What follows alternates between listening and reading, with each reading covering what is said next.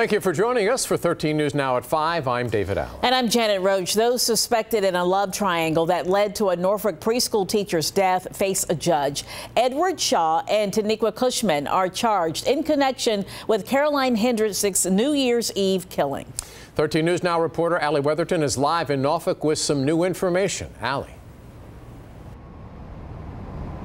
David, several people testified today, about 11 people, and one of those people were a key witness, Alex Novak. Investigators believe he may have been the intended target. A case of alleged mistaken identity is what investigators believe is what happened New Year's Eve. They say 70-year-old Edward Shaw meant to kill Alex Novak because Taniqua Cushman was upset with him. Novak testified he met Cushman on Plenty of Fish and the two had a sexual relationship. He says the last time they hung out, they had a disagreement about telling Cushman's mom about a prostitution charge. Cushman also had a relationship with Shaw. Investigators say on Shaw's phone they found emails and text messages believed to be from Cushman telling Shaw she wanted someone to be taught a lesson. Investigators believe she was talking about Novak. Investigator Walsh testified to a very small amount of those text messages, and there are thousands of text messages and data on that phone that really shaped the relationship that they had. Novak, who investigators believe was the intended target, says on New Year's Eve he was with Caroline Hendricks when she went outside and found a man in a black jacket hiding beside his car. Novak says Hendricks got into his mother's van and was shot several times. Novak says the person who shot her was Shaw. There's no physical evidence at the scene. I think it's a wild story, and I think it's going to be a very difficult case for the Commonwealth to prove. Novak said after Shaw shot Hendricks, he pulled out a gun and shot Shaw 5 times. Shaw then drove away. Now, Shaw ended up making it to Chesapeake, where he called 911 dispatchers and told him he was shot in a road rage incident. Now, investigators believe that was all made up. They got a search warrant and looked in his car, and they found some things like bullets, binoculars, and then also a blown up picture of Alex Novak. Now, this case will now head to a grand jury. Live in Norfolk, Allie Weatherton, 13 News Now. New information in a Hampton homicide investigation. Earlier this week, police arrested and charged 31-year-old Dante Hampton with malicious wounding and gun charges. Police say on March 25th, Hampton was with 2 other men, Willie Milligan and Anthony Floyd, inside a home on Cathan Drive. Hampton allegedly called Milligan and Floyd to the home after Hampton got into a fight with the person who lives in the home. When Milligan and Floyd showed up, shots rang out and Floyd was killed. Milligan and one of the residents were hit by bullets, and they're now recovering. Milligan also faces charges. Testimony wraps up for day 3 of the Will Patterson Jr. trial. The 16-year-old is accused of shooting a Portsmouth police officer 5 times last November. The Commonwealth's attorney called 3 witnesses this morning. One of them is an EVMS surgeon. The doctor testified that a tourniquet saved Officer Angelina Baclini's life. Prosecutors say Patterson shot Officer Baclini when she tried to put him in handcuffs. He has pleaded not guilty to the shooting. That trial continues tomorrow. More than 6,500 sailors from the USS Harry S. Truman Carrier Strike Group are on their way overseas tonight. They shipped out of Naval Station Norfolk this morning, and they're headed to the Mediterranean Sea and the Persian Gulf. 13 News Now reporter Mike Gooding has the details. Well, Janet, of course, this deployment comes amid much global tension as the United States continues to weigh its options in Syria. Strike Group leaders say their team is prepared for whatever may come. The USS Harry S. Truman pulled away for what's being billed as a regularly scheduled routine deployment. But given current global tensions, there's clearly nothing routine about this one. Without getting into any specifics, the group's admiral said his team is well trained to do whatever is called for.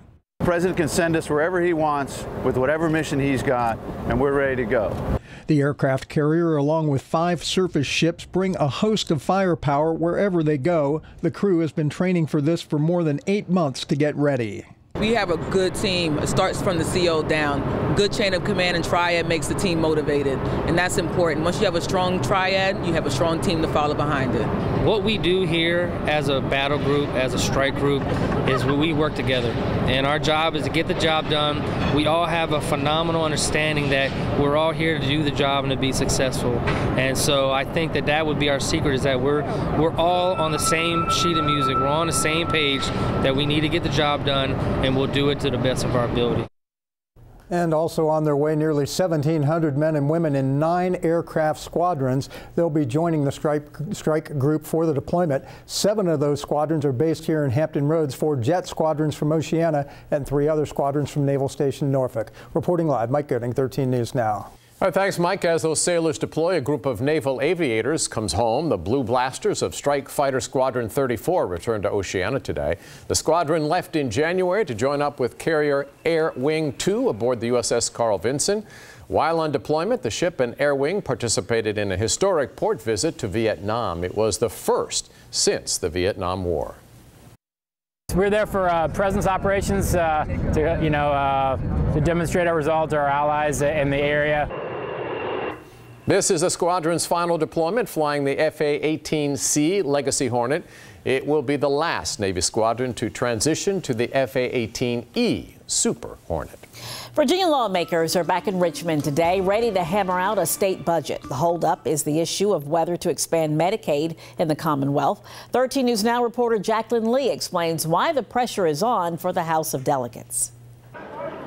Proponents of Medicaid expansion say it will help nearly 400,000 uninsured Virginians. But some lawmakers we spoke with said expansion isn't the best idea for the state. What do we want? As lawmakers from all over the state returned to the state capitol today, they were met by dozens of activists. We've all come together because we want the legislators to see us. Lawmakers are back to figure out the state budget, and these constituents want Medicaid expansion included in it. About 400,000 Virginians right now fall through some sort of a gap in coverage. The Republican-led House is backing expansion after years of opposition. This time, Medicaid expansion has a work requirement. I think there are a lot of protections for the citizens in this version, the House version of the Medicaid bill, that we've not been able to get in past years. In the House budget, the federal government would pay 90% of the cost of expansion, and the money Virginia is able to save because of it would be reinvested. It's fiscally prudent. We're going to be saving $671 million a year to be able to spend on schools, on public safety, and on being able to improve our infrastructure. But Senate Republicans argue that's not the best way to reinvest the money. Until they back away from their spending priorities and think that we're taking health care money and spending it on salary increases, it's not acceptable. The House plans to pass the budget and send it to the Senate next Tuesday. In Richmond, Jacqueline Lee, 13 News Now.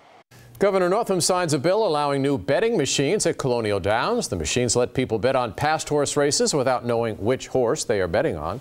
The bill's supporters hope to make it easier for the track to reopen. Opponents said the measure could open the door for increased gambling in Virginia, including possible casinos. Right now, Newport News teachers are still fighting for a raise, but some debate remains over how much they should receive. And the city says Newport News Public Schools already has the money to pay educators more. 13 News Now anchor Ernie LeBeau tells us some teachers are skeptical. That's right, Janet. And teachers say getting a raise is an issue across the country. And a veteran teacher I actually spoke to today in Newport News, she said she's been working there for 9 years. She told me today that their fight to get raises is an ongoing battle with the city.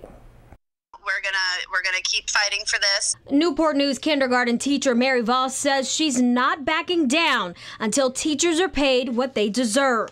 We believe that the hardworking employees of Newport News Public Schools deserve to be better compensated. She's part of a group pushing for a 4% raise for teachers. The 2019 school budget designated 2% raises for them, but some say it wasn't enough. The school board then requested another $100 million from the city to increase the raises to 4%. But that didn't go over well with council members. At last night's budget hearing, the budget director says that additional funds from the city may not be needed because the school board has a surplus. We believe from these numbers that we look at that there is more than sufficient capacity within the categories of personnel services and fringe benefits to afford all school employees any requested raise. But Mary Voss doesn't think that's the case. In fact, she says Newport News teachers have been through this before. I've been talking to school board members, school system officials. They have data that refutes what the city council said. Meanwhile, at last night's meeting, Mayor McKinley Price says this presentation was about setting the record straight. There is information being circulated that does not accurately reflect the city's financial contribution to the schools. And Newport News City Council still needs to approve the school board's budget before moving forward. There's another budget hearing tomorrow night at the Denby Community Center. Reporting, I'm Erin LeBeau, 13 News Now. Teacher salary debate is not unique to Hampton Roads. Right now, teachers across the country are fighting for higher pay. In Arizona, teachers held walk-ins at about 1,000 schools. They wore red for ed and carried signs pushing for a 20% raise and more than $1 billion in new education funding. In Oklahoma, right there, teachers are on the 10th day of a strike. And in Kentucky, educators called in sick to protest pension reform. The demonstrations are part of a wave of educators demanding higher pay that started in West Virginia. Teachers there successfully won a 5% raise after a statewide strike.